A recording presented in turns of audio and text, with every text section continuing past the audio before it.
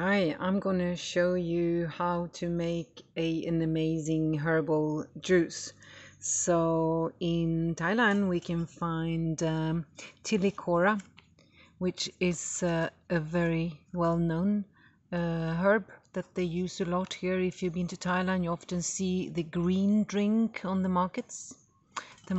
And then I also add Hemideus indicus, which is also a very good Ayurvedic herb. But in your forests, you usually have a lot of herbs, so you just have to Google what kind of boosting antioxidant herbs do you have in your woods, and this is how we make it. So we need a mixer, and you clean the leaves first in the water, and then you just add them in the mixer, and after we are going to sieve it.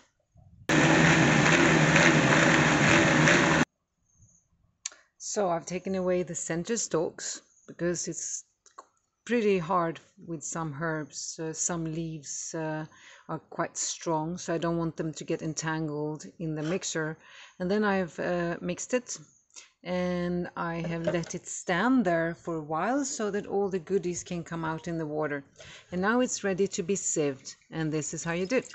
You just leave it there to hang out, and you keep your juice in the fridge and drink it during the day.